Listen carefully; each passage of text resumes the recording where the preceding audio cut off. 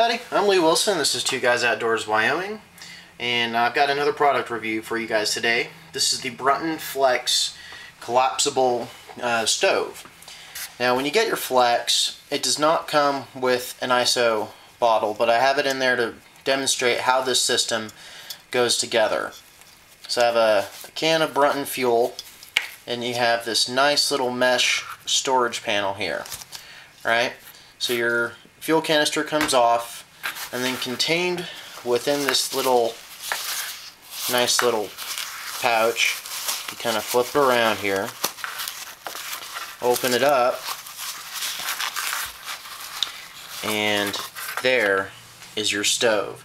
Now this is quite a piece of work. I'm very impressed with this stove. I've used it several times now, and I couldn't be happier with it. One thing I love about it is the fact that it is a fully collapsible stove.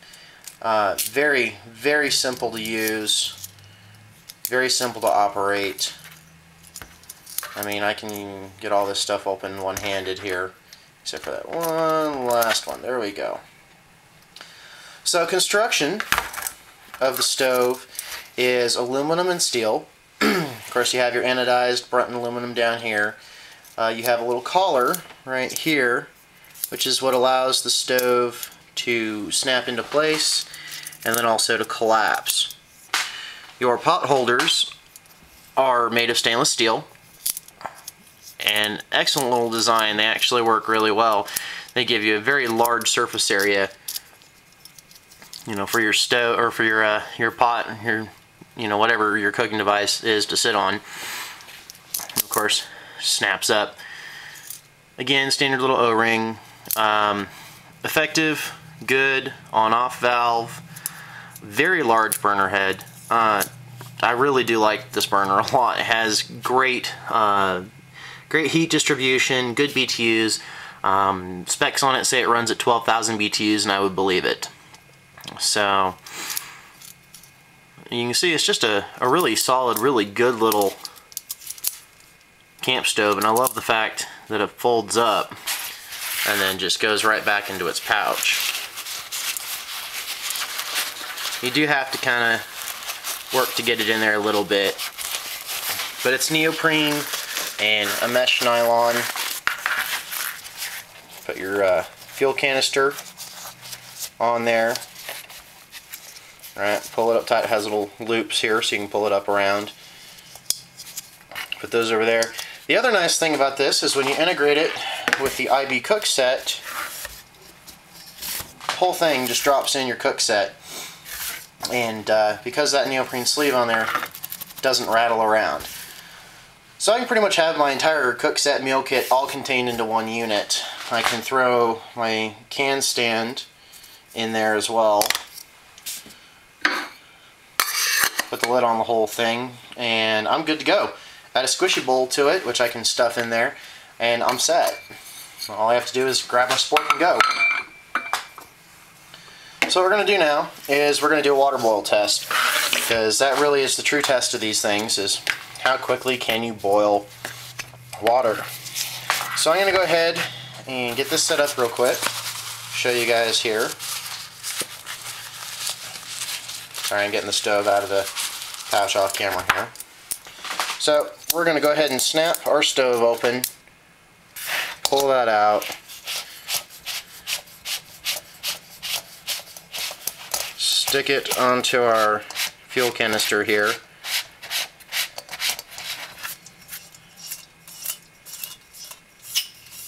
Okay, I just heard it engage. Okay, so we have fuel. Pop this out here.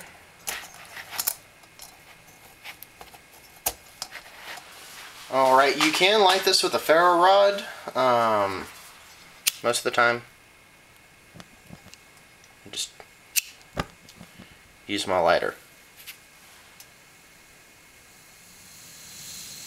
You can see we get some pretty good flame there. You have pretty decent control. I don't know how much fuel is actually left in this canister, so we'll find out here. We're going to use the small Brunton IB cook set. Let me get some water put in there. Actually using that Platypus Platypus Plus bottle. About 500 milliliters. That ought to do it. That's pretty standard for cooking.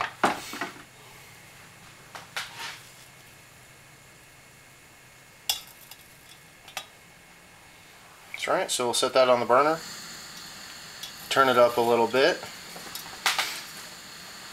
Now, I don't exactly have a stopwatch anywhere, so we're actually just going to go ahead and use the stopwatch that's on my phone. So I'm going to set that back up here. We've got it running. I'll move the camera angle around a little bit. And we're going to put the lid on.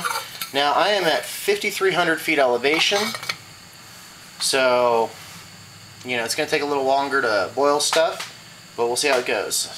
So you guys know, there's the stopwatch running at 25 seconds right now. Since you probably find sitting and waiting for water to boil about as exciting as I do, I'm going to go ahead and cut the camera off and bring it back, show you guys the stopwatch when it starts boiling. Alright, so we're at 3.5 minutes here, and we are starting to get a simmer. So, not too shabby, not too shabby.